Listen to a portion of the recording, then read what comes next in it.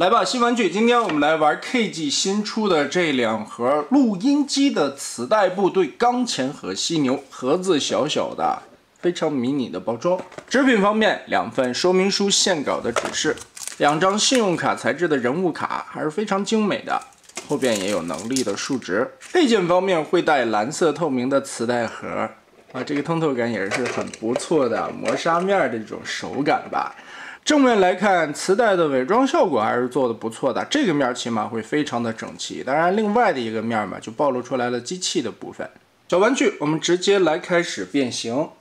首先打开这2条，把狮子的前肢拽出来，180度卸平它，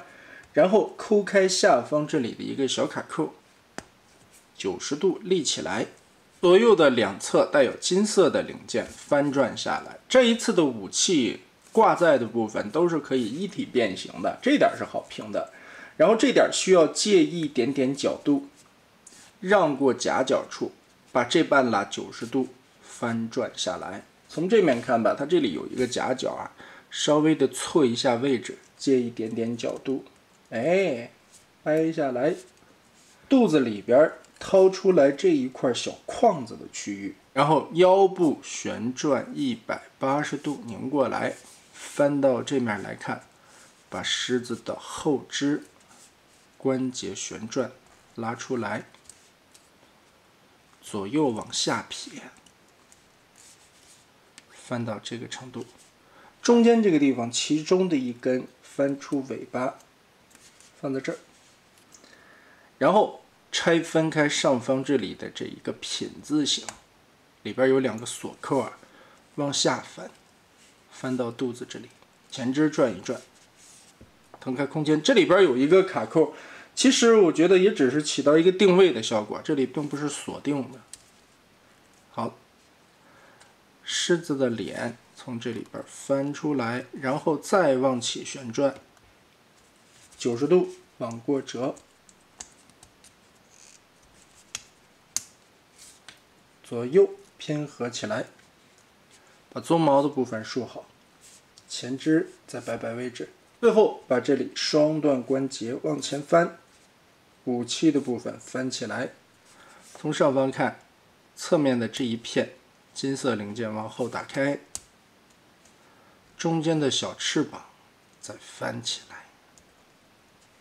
好的，整理一下，这款钢钳就变形完成了。整体来说的变形难度并不复杂，但是处理完的这个效果，狮子感觉有一些瘦弱，而且腰部这里并没有什么卡扣去锁定它，可能也是为了保证可动吧。但这个转轴啊，转到这一侧来会稍显有些松，倒是转到磁带的形态下，这个轴就锁紧了。在 G1玩具设定里边，本是配件的东西，这一回可以一体变形出来，这一点是好评的。 狮子的嘴巴也可以张开，里边有獠牙的刻画，但这个转轴特别的紧，我感觉可能因为毕竟是一个扁扁的磁带啊，变出来以后，钢钳的狮子形态显得有一些瘦弱，像是一个非常幼年的小狮子一样。然后我们来看这个磁带的小犀牛，哇，这个变形就厉害了，犀牛的变形相当的好玩。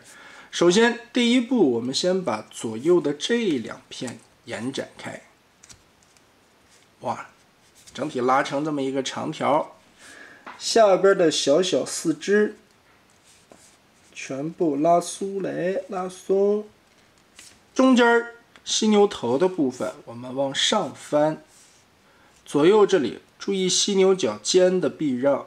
这里稍微折一下，左右哎放下来，拼合好，2个小耳朵立起来。 然后又一个角度的避让，我们把这个腿稍微往外撇一点点，让过来中间的这个角，哎，从这面看，腿稍微撇一点点，把这个角让过来，夹住它，然后往上翻折90度，然后把挨着核心这一侧的腿部旋转180度，让这个蹄子顺成一个边，现在是尖对尖嘛。 顺过来，这个时候左右夹合，让这个大卡扣套在中间的核心位置，固定起来。包了一层犀牛皮，脖子往下一卡，哎，大体的形态现在就有了。旁边金色的挂在的导弹一体变形出来，翻折90度，再把这个导弹头旋转180度，再往下贴。这个地方还有卡槽，只是一个卡槽啊，因为腿部是要活动的，所以里边是一个弧度的槽。这里只是一个定位的效果，为了不影响腿根部的活动。然后看屁股处还是没有什么锁定啊，以及背后这里空空的。我们这个时候需要把这个零件稍微的打开一些，然后往起立90度，把它俩拼合在一块儿，再整体的往下翻转180，一个后背就跟这么盖了起来。盖起来以后，这里有2个小的插孔，把牛屁股锁上。哎，这个背后就整整齐齐了，而且这个腰部的曲线了，后背弓起来的感觉了，也做得很好啊。这块锁的有点意思。最后再把这个小尾巴尖儿翻下来。这个犀牛真的比刚前的设计要高级出来好多呀，而且整体的效果看起来也是非常漂亮的。我很喜欢背后这一块大翻转，最后锁在了屁股上边。很结实，它就完全不会散掉了，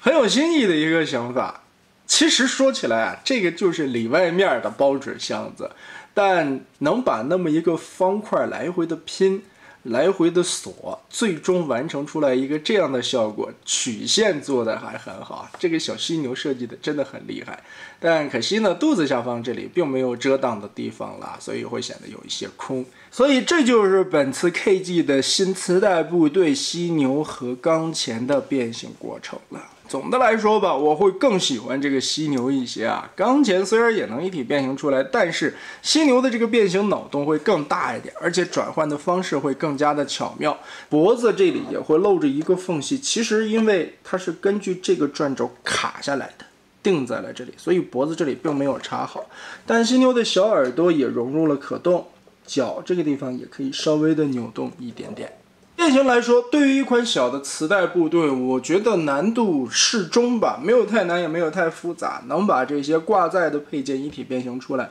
算是这一套设计的小亮点之一。但狮子的形态有一些薄弱，我不是很喜欢这个钢钳的狮子形态，但犀牛是爱不释手，这个变形太棒了。